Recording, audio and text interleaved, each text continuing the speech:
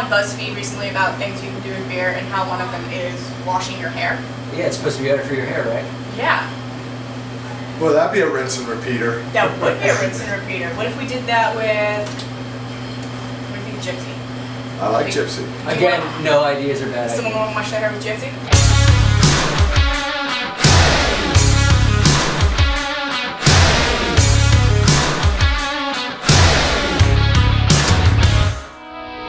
Love is like a bomb, baby, come and get it on. Living like a lover with a red eye. I've drank in the shower before. I tend to drink brandy in the shower. That's Okay. Okay. Alright, so we're gonna... Well, Someone's gonna shower with beer. I can't wait to see that one. That's not me, right? Why are you looking at me? That's not me. You don't want to see this. I'll do my best. Let's see what I can do. Good. I'm gonna have to go home and do push-ups or something. Waist up, please. yeah, like, maybe, if we were really thinking about this long term, we could give him a month to, like, get sexy beforehand. Whatever. You're as buffed as you're gonna get, buddy. Exactly. I saw that pasta you made for lunch. Did eat a lot of pasta for lunch. Oh well. Alright, so we've covered Gypsy.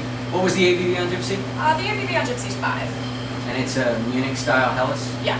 So, super, like, easy, crisp drinking. Like, this is the sort of beer you recommend for someone who's not usually drinking craft beer. Okay.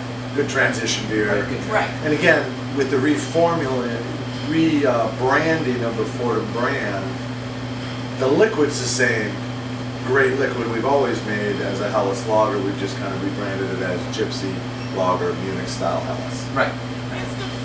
Well,